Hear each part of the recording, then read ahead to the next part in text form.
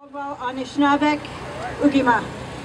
I'd like to welcome everyone to the traditional territory of the Caldwell First Nation, and I'd also like to say Chimigwech for coming out today to show unity.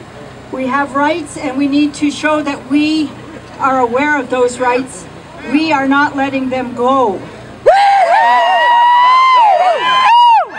And as we all know, 200 years ago, Tecumseh fought the battles here in this area.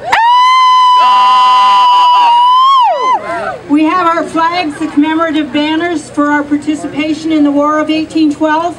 Unfortunately, it seems the government only wants to recognize us on that one day when they presented those awards and the banners. But we're not going away. We are here. We're staying here. And it's very fitting. It's very fitting that all the nations today are gathered again where we once fought. I thank you for coming out.